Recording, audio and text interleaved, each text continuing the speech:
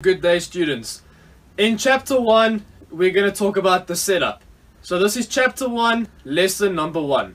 So we're going to talk about the setup, and specifically in this lesson talking about the feet and why the feet are so important when batting. So I'm going to put my bat down quickly. Okay, now that the bat is down, so the setup is very crucial in the performance of your batting and how you carry out your strokes. Because if you are trying to bat like this, okay, you can't go forward or back. Your base is too wide. If you're here, your base is too narrow, so you're off balance, you can easily fall over, okay? Or you drop your head side to side. We'll get to that later.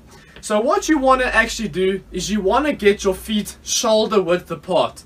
Because shoulder width apart is where we are the strongest.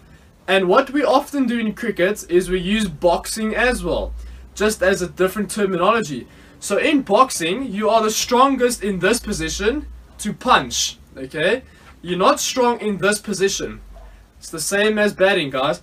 You want to be shoulder width apart, and the best way to find that out, very simply, is jump up and down, like this.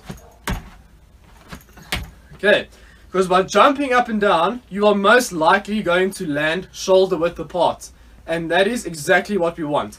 Let me show you from the side.